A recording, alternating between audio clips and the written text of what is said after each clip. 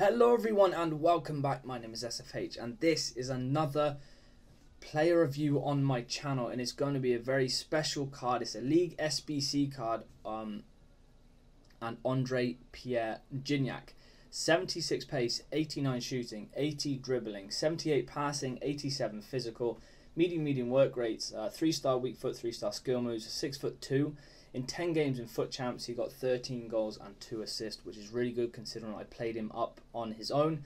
His specialties are poacher, aerial threat, distant shooter, strength, clinical finisher, and complete forward. And his traits are finesse shot and also power header. He only has 74 jumping, so the power header is kind of surprising, but he has 96 heading accuracy, which is crazy, 94 strength. Which is fantastic. Now, I did play him as a lone striker in the 4-2-3-1, which is probably one of my favourite formations. And in that striker role, you need the striker to be able to push past his opponents with pace. You need him to be able to link up the play, so he has to have good passing and relatively good dribbling. He also needs to be a very clinical finisher, and he has to have good strength to be able to hold up the play. And then obviously bring other people into action. Now you're seeing a couple of the clips now. The one thing that did surprise me about Gignac is his runs. Now I didn't expect him because obviously he has medium work rates and his pace isn't fantastic. I kind of expected him to be like another number 10 and then wait for everyone to kind of overlap, especially the two wingers in Ousmane Dembele and Anthony Martial. Unfortunately, couldn't finish that one off there. But the run, It did surprise me. He did it more often than not, but in a couple of clips, just like this one, he does drop into that number 10 pocket, which you do need him to do to obviously link up the play and then bring everyone else into action. But again, he does make fantastic runs. Another example here, going on the outside, he did do that a fair bit, even though his instructions were to stay central and to get in behind.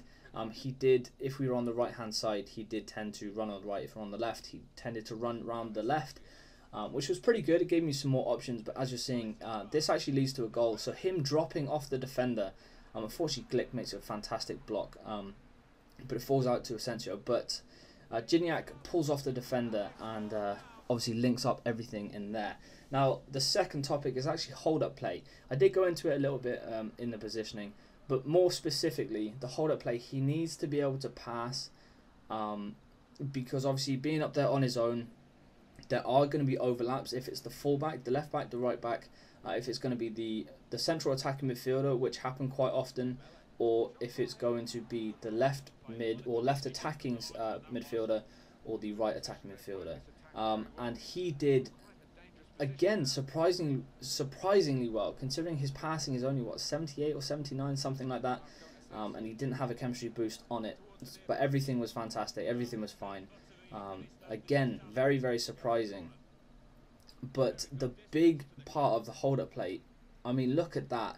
He puts people to the floor with his strength, 94, crazy good strength, and he did it a lot as well. Obviously there aren't as many clips as the hold-up play because in Foot Champs, unfortunately, and squad battles, I just wanted to get goals, and I didn't need to hold up the play because I wasn't facing people that were much better than me, especially in squad battles, obviously with the AI. But as you're seeing in the clips, he does everything you need a big man to do. He does play very well with another striker. As you see him get absolutely destroyed in that tackle, he does play well with another striker alongside him as well, obviously acting as that big man. Now moving on to the last subject, and it is finishing. With his left foot, he's deadly, and with his right foot, it's an assured goal pretty much. Unfortunately there the keeper makes a fantastic save, going through the legs of the defender as well. The thing which I wouldn't say surprised me, considering his finishing is so high, is how clinical he is. As you're seeing a few clips here, he's taken some shots from outside the box. His long shooting, in terms of power, is okay, but when it's a finesse shot from outside the box, obviously he has the trait finesse shot, which is perfect. And from outside the box, he is deadly. And with his right foot, as you're going to see in this clip here, he bundles through everyone. And that's not a strike you typically see from every striker. Very, very precise in the corner. Again, a fantastic run. Gets through. And the power on the finesse shot, again, it's very, very close to the corner. He really, really impressed me with his finishing. A left foot and right foot. You're going to see here, left foot. Yes, it was slightly close to the keeper, but it still goes in. And with a 3-star weak foot, you're not expecting them to be in the corner every single time. All you really want is for them to try and get it as close to the corner as possible. But with his right foot inside the box, I don't think I've played with a player, I would say striker, but I haven't played with a player that is this clinical for me. And for a card that doesn't really cost you too much if you do it right. It didn't cost me a lot. Because obviously the rewards I got back, and what I finished that is top corner, from the rewards I got back from the SBCs and also the 20,000 coins at the end of it, it helped out a lot. I think I'm not too sure, but it wasn't like 100,000 coins, that's for sure. I didn't pay for him, but again, I mean, look how much power is on that shot. And most keepers, including Neuer, including De Gea, including the really, really good goalkeepers, they don't really stand much of a chance.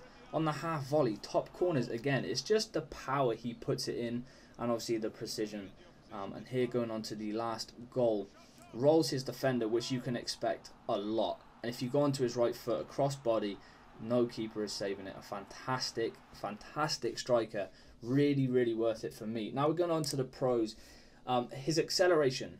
With the Hunter chemistry style, I'm not too sure as to what it actually goes up to, but it's high 80s, if not 90s. And that allows him, because he doesn't have the greatest of sprint speeds with the Hunter, I think it's low 80s, but with the acceleration, it allows him to just burst past those defenders before they can catch up, get his shot off really quick, as you saw in the clips, which is fantastic. Another one is composure, really, really high at 87. So if he's, if a defender is right next to him and he's in the box, it doesn't really affect him. He will put it in the bottom corner or wherever you aim it with his right foot. Left foot could be a bit different. I did see him struggle a little bit on his left foot if a defender was there, but he's still very clinical. And the next point is clinical finisher. As I said in the clips, I don't think I've used a striker or any player that has been this clinical. Obviously, I haven't played with the top players like the 96 Ronaldo, the Pele, Cristiano Ronaldo, or Messi yet. But as far as a relatively cheap 86 SBC card goes, a fantastic, fantastic finisher. Also, strength being absolutely ridiculous at 94. He can hold off pretty much anyone, and he did so in the weekend league and also in squad battles. A fantastic use of that. Obviously, being with the one striker. And the last pro is he can do it all, especially if he's up on his own. You kind of need him to do everything. He has high strength, so he can hold the ball up. He has good passing, short passing and long passing. He can create his own chance, and he can finish like nobody's business, which is awesome. It's exactly what you need him to do. Now the cons, ball control. It's not fantastic, and you can hit the ball sometimes, not all the time, gets away from him, which is a bit of a shame, unfortunately. But apart from that, ball control is only an 80. So if you did add another chemistry style, probably an engine, if I were to add another one, would be probably one of the best. But another con is 3-star skill moves. If he had the 4-star skill moves, I think everyone would do this card. Just because of how high his shooting is and kind of the way he plays. With the 4-star skill moves, with a scoop turn, then the Berber spin, and those types of things, he would just be on a completely different level. Because if you look at Benzema, very, very similar players. I think they're the same rating as well. But Benzema actually has 4-star skills, which kind of offers a little bit more in terms of what he can do. And then the last con is actually the 3-star weak foot. Although it is on the cons list, I didn't feel it hindered him too much. When he was on his left-hand side, he finished more often than not. There were no kind of like massive wide shots with his left foot. So if you did have the 4-star or even the 5-star weak foot, I'm probably going to go and say he's one of the best strikers in the game. But there you go, guys. That is the final summary of Gignac. I hope you guys did enjoy it. If you did, make sure you leave a like and also comment down below. And also subscribe for some more content. I did get Elite 2 in the Weekend League, so I'll be bringing out those rewards very, very soon. But as always, guys, I'll see you next time.